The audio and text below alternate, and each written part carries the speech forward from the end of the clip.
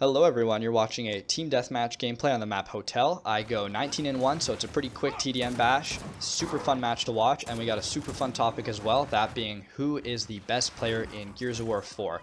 A very provocative question, and I think people ask it a lot and answer it a lot, so I thought it'd be fun to do a commentary about. I don't know if there's necessarily value in being able to identify who the best player is in the game, but I do think there is value in being able to identify who is the best player or the top players in, say, a lobby you're in, just because it can help frame your gameplay in a specific match, which can help you secure a win when push comes to shove. So that's going to be the ultimate point of this commentary that I'll talk about later, but I hate when people pose provocative questions and don't answer them, so I'm going to go ahead and humor the question that is the title of this video. So if you had a gun to my head right now and you asked me who I think is the best player in Gears of War 4, my answer would be Optic Mental. Whenever I watch him play, he's always dropping a huge amount of kills, gets tons of points, supporting his team well all the time, and is very composed. So just on the face of it, Optic Mental would be my pick, and probably a very safe pick. I think most people would agree.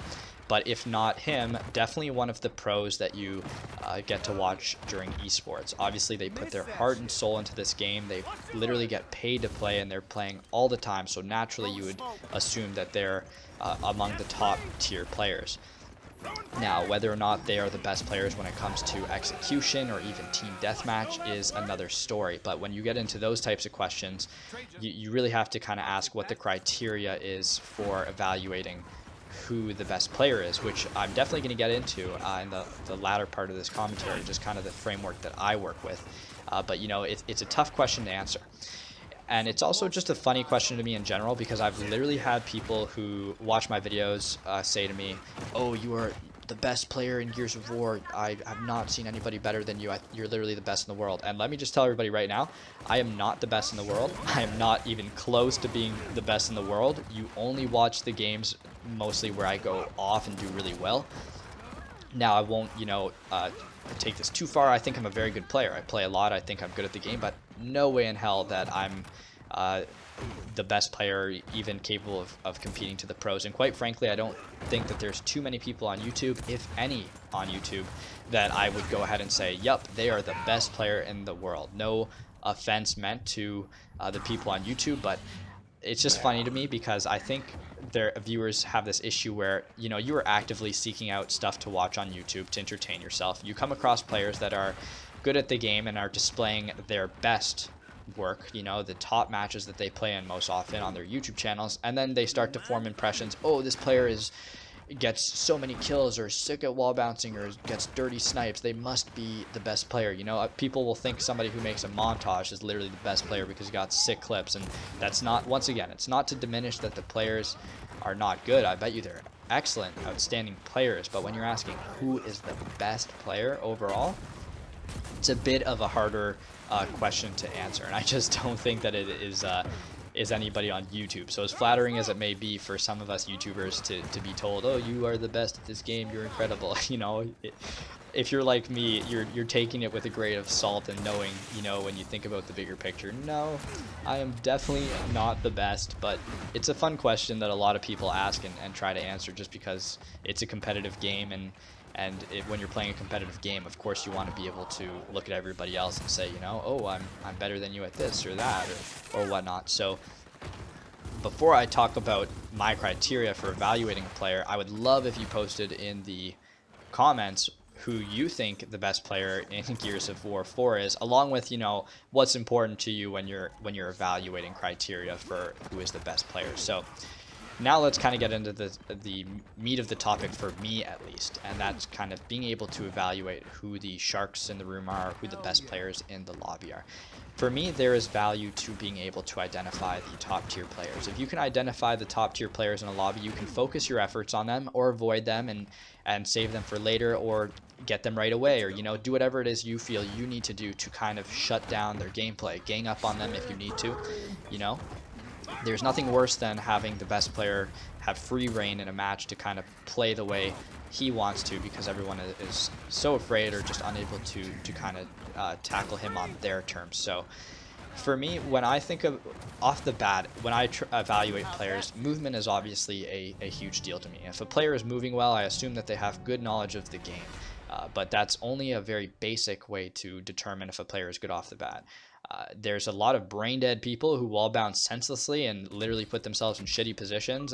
It's like this new fad in Gears where everybody just like bounces on two walls like crazy because they think it looks so cool, and then they just, you know, waste time. They don't get to places faster. They don't support their teams. They're literally playing to look flashy instead of to win. So, you know, take what I say lightly. Movement can be a determinative of who is a good player, but I wouldn't say it's something you can use by itself. I think decision making, which is harder to evaluate, is a huge part of what makes a player good at Gears, you know, and that could be, you know, initial rushes. Do they throw good smokes? Do they know where to run? Are they working well with teammates?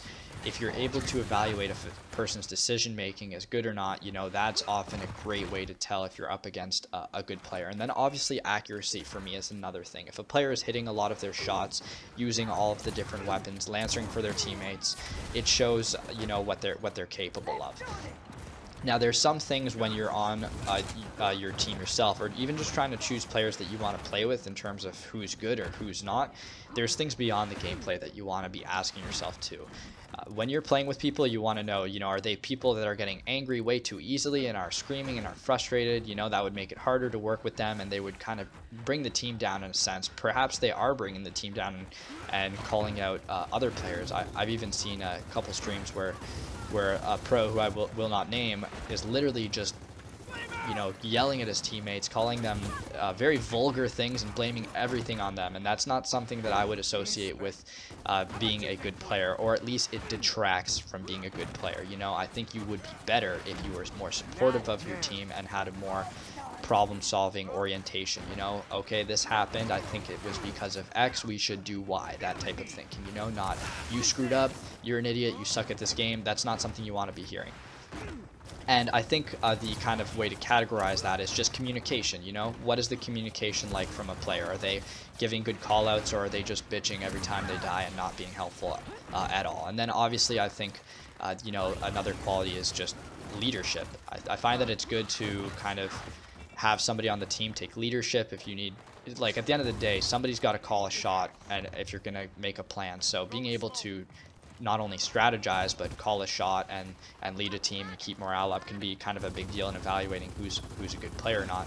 And that's kind of like the role that I fill with my team and my friends, just because they know I enjoy strategizing, and I guess they trust me enough. So, and it's fun. It's not, there's no like power dynamic or anything. It's just one of those things where, you know, somebody's got to take ownership and kind of call the shots. So those are some of the criteria that I've gone over that I use to evaluate who's a good player. Perhaps you have some of your own that I haven't mentioned, but once again, the value in kind of having these traits to look at is that not only can you determine who's a player you need to watch out for that you're playing against, but you can also pick the type of players that you want to be playing with for yourself, you know. So there's kind of two benefits to that, and that's kind of going to cover the topic in general. So I've told you who I think the best player is.